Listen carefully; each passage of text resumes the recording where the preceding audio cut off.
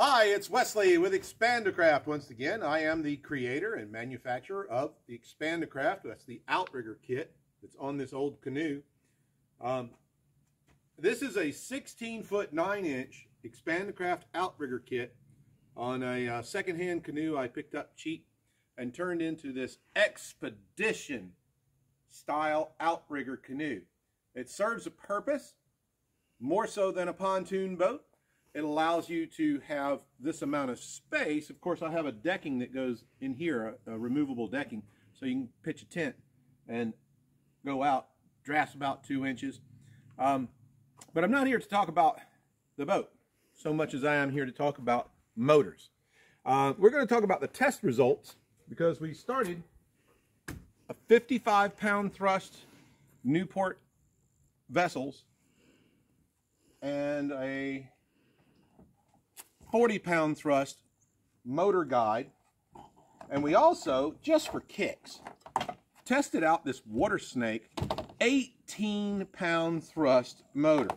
It weighs, I don't know, 4 pounds, and then the battery maybe 5. I don't know. I was surprised how well this thing did. Remember this.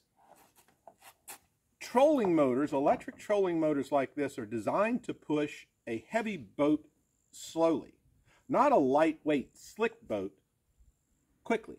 Now, granted, this boat is no longer a lightweight, but in comparison to something like a pontoon boat or a bass boat, that's for all you people who say, why don't you just get a real boat, Wesley? Well, because you can't do this with a pontoon or a bass boat. You can't take it apart quickly and just use the canoe. You can't put it on top of your roof rack and also tow a 36-foot camper. So that's why this works for me and a lot of other people.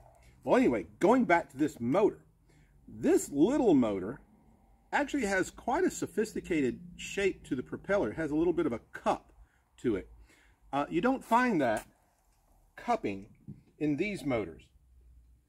Because again, this is made to push a heavy boat slowly. This is made to push a light boat relatively quickly, even though it is so small. And we do have another video that you can see what this thing did. It was amazing. I couldn't believe it. Come around over this side. Now, what I did is there was this big thing. I'll go get it.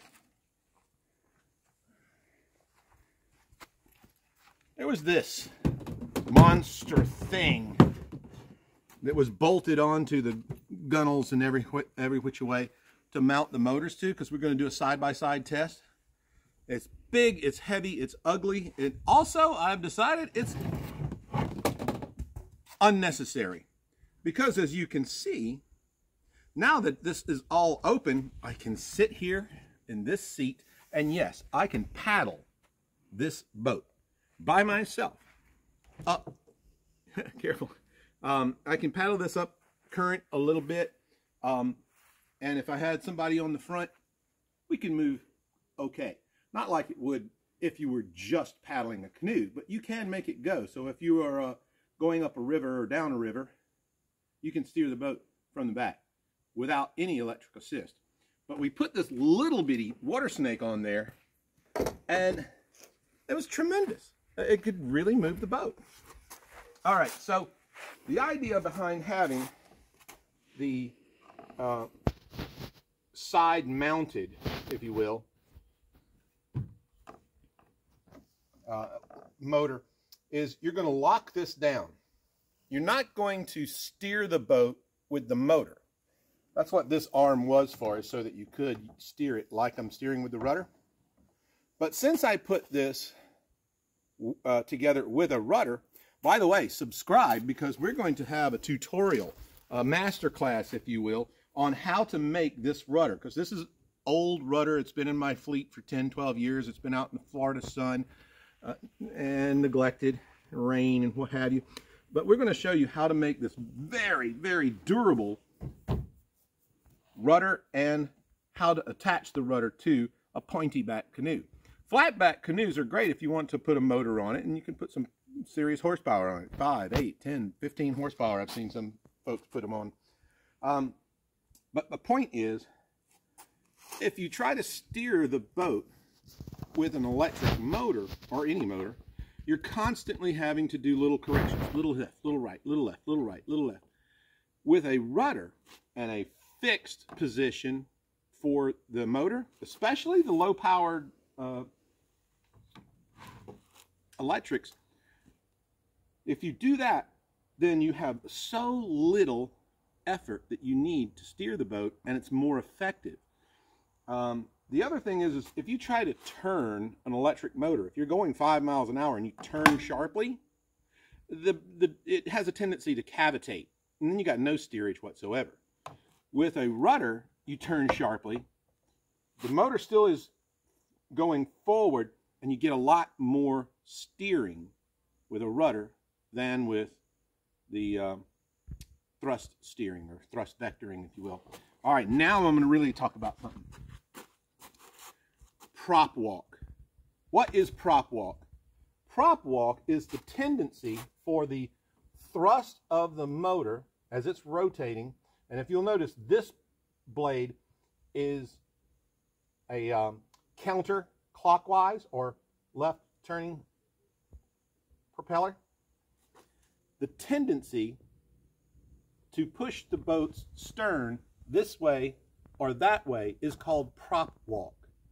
In this particular case, if you'll think of this as a wheel, and the wheel was turning and it was on the ground, as the wheel turns this way, it's going to push the stern of the boat that way. So, as opposed to this motor, now this motor is a different type of motor. We'll talk about that more in just a moment. But this motor is a clockwise. Yeah, this one turns clockwise. So if I mounted this one on this side of the boat, it's going to exacerbate the problem of prop walk, because as you mount a motor off center, asymmetrical, especially if you don't mount it to the canoe and you mount it like in between over here, the farther away from the center line of the boat that you go, the more it'll have the tendency to steer the boat in the opposite, to the opposite direction of which you are mounting it. So, here's the tricky part. If you have a prop like this one, which is counterclockwise, you want to mount it on the right side of the boat, or the starboard side, to counteract the tendency of the offset motor to turn the boat left. That will push the stern this way. If you did it the opposite, like with this one, which rotates this direction, your prop walk is going to take the canoe and turn it more so, and exacerbate the problem of prop walk. So that's it basically. If you have a counter rotating or counterclockwise rotating prop, you want to put it on this side, starboard. If you have a clockwise rotating prop, then you want to put it on the port side, the left. Now, let's talk about the difference of motors. The 55-pound thrust and the 40-pound thrust motor, they pretty much did the same job. What I don't know is how much draw the 55-pound has electrically more than the 40. Because if the 40 is doing the same job as a 50 and it's pulling less amperage, well then the 40 is going to be the better choice. You'll go farther at 5 miles per hour. Is about what you're going to go with these boats. Your speed is relative or relegated by the pitch of the prop, more so than anything, and the size of the prop. Again, because they're made to push heavy boats slowly, not slick, lightweight boats quickly. This, on the other hand, is a different thing. Let me show you a little closer. This is the Vaquita motor. Now, I have obviously done some home engineering. I made a foil shape where it's in the water. so that it's more efficient through the water than it would be if it was just a square, or like the trolling motors here that have the round pole. Once you get up to 5 miles per hour, it cavitates behind and makes a little trickle. With this one, nothing. It just slices through the water like a hot knife through butter. It's also a brushless motor. Now, a brushless motor, you're gonna have to do your Google search on this. Brushless motors are more efficient than brushed motors. They have brushes that touch. There's a physical contact that the electricity and things spin. Google that. I'm not going to spend too much time on it. But this is a brushless motor, much more efficient. They do make 55, 65, 110-pound thrust brushless motors, and we will be buying one soon and testing that. So make sure you subscribe so that not only you can get the master class on how to build this whole thing, how to do the rudder, but you're also going to learn more and more about small engines on boats like this. Vaquita, they are supplied by epropulsion, epropulsions.com. I really like this motor. It's not cheap, but the little motor and its battery, it's like 8.5 pounds. It's pretty low. And it lasts and lasts, and it's surprising.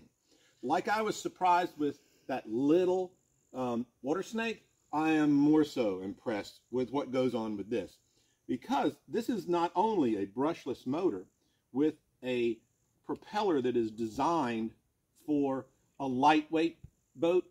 This is not designed to push a bass boat or a pontoon boat. This is made for, like this one is the Expandacraft 12-foot sit on top paddle cat. But I think I'm going to adapt this to push the Canoe as well and give it a test. So you'll have to subscribe and see the test when we do that. This is a ducted fan. That's what this casing is. This casing is what's called a ducted fan, which actually helps the thrust. So it makes it more efficient. So the idea is, if you're going to go with electric is all about, these days it's just all about the battery technology. How far can you go on a charge? That's the key. And we're going to do a test tomorrow, as a matter of fact, on how far we can go. I'm going to test out that little water snake and see how far it can go on this tiny little battery here. It is a lithium-ion battery. It's called Amped Outdoors. It's a 30 amp hour battery. So we're going to put it to the test. I think that's pretty much it. Let me check my messages. Yeah. I would love for you guys to, as we're getting rained on, I'd love for you guys to comment and let me know if you've done some testing with electric motors specifically. And we'll enjoy a good day on the water tomorrow if it doesn't rain on us like this.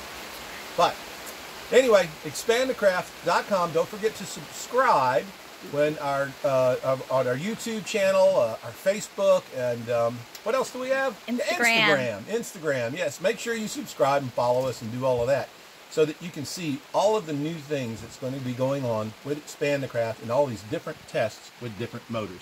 Expandacraft.